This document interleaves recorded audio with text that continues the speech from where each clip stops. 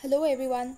Today we will be discussing about sigma particle inheritance in Drosophila, and it is an example of Daeurmodification.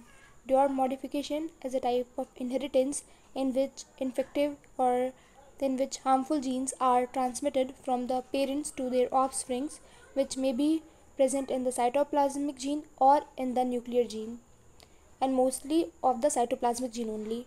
In Drosophila, what we find, there were two types of colonies, which include in which one there were species or there were Drosophila which were sensitive to the carbon dioxide concentration present within its environment, and the other, the wild types of Drosophila, were resistant towards the carbon dioxide concentration present in its environment.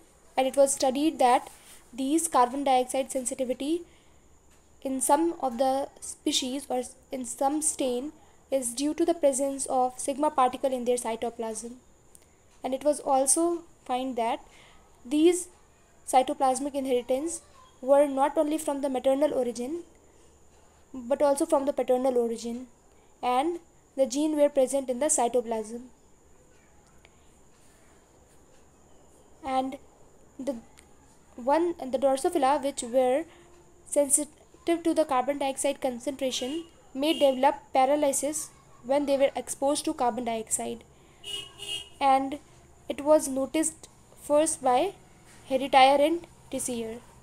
That's all for the sigma particle inheritance, which is also a cytoplasmic inheritance, an example of Daeurmodification. Thank you everyone. Bye bye. See you next time.